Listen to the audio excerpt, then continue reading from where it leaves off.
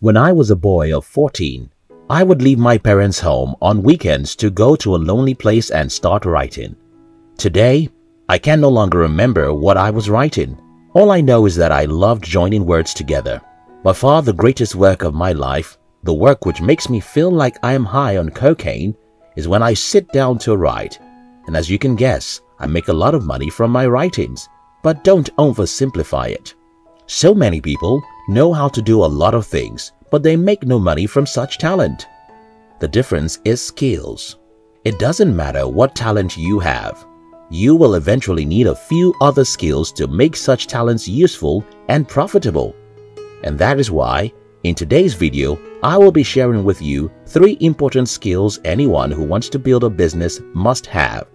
If you're new here, don't forget to subscribe so you won't miss other interesting videos like this. 1. Detective skill.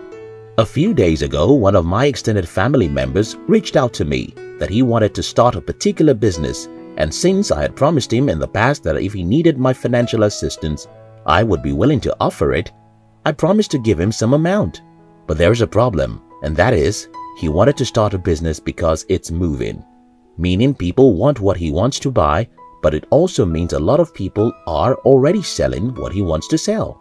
I think one of the biggest problems people face when they want to start a business is that they are not able to detect what will be popular tomorrow.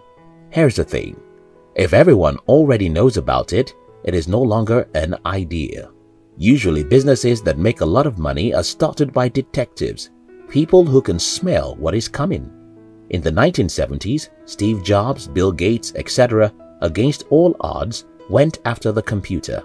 Most of us cannot understand what it means now, but let me announce to you, it was stupid. The computer was simply a fraud. Mainstream media spoke against it. Everyone was skeptical about it. Millions of people said it won't work. At a time like this, only detectives could clearly see what is coming and go after it. On the 5th of July 1994, when Jeff Bezos started Amazon, there were only 2 million computers connected to the internet, and probably 70% of those 2 million computers were only used a few times per month. I tell you, it was stupid to start an e-commerce site when nobody used the internet.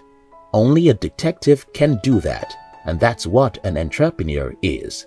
Mark Cuban said, "I've spent the last decade asking myself, where is the world going and how can I be there first?" That is your job. And as an entrepreneur, to know where the world is going so that you can be there before everyone else, you have to have the mind that smells the future before it's obvious. Remember, when it's obvious, it's too late. 2. Rebellious skill. A few months ago, I read a blog post that was trying to discredit Elon Musk. The writer pointed out the fact that at age 17, he left his country and illegally entered Canada. The writer pointed at a few other negative things. I said, shut up. That's why he had the guts to deliver mankind from the woes ahead of us.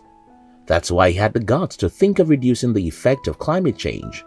That's why he created a boring company so we stop wasting our lives in traffic. Silly writer. That's why he dares to dream of taking us away from the planet God created us for. Show me an entrepreneur who's not rebellious and I'll show you a pretender. By nature, you can only be a successful entrepreneur if you have the guts to think everyone else is wrong. If you're a player who respects authorities, go get a job. Entrepreneurship is about going against the norms, daring what everyone else fears, and doing what no one wants to do. 3. People skill. I know a few people who want to build a business, but they are terrible at human relationships. I'm sorry, you can't go anywhere in the business world without meeting people. Most times, these people are the reasons you will ever succeed, and the only way to succeed is to get them to make sacrifices for you.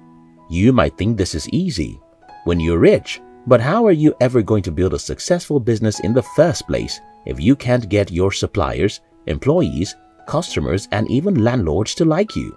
Then someone will say, people like Steve Jobs and Elon Musk are terrible people who treat others badly. You're right. I've read the biographies of Steve Jobs and that of Elon Musk. They are callous people who treat others unkindly. But they also have a very attractive mission, which makes people want to make sacrifices for them anyways. Many engineers leave other countries to join jobs and Musk's companies, even though these people know that they're about to work with demons. But because these people love to be part of a really big accomplishment, they stop caring about the abusive statements from jobs or lack of loyalty from Musk.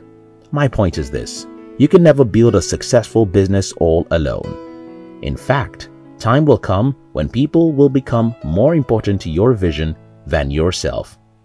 You must learn to work with people and how to get them to make sacrifices for you.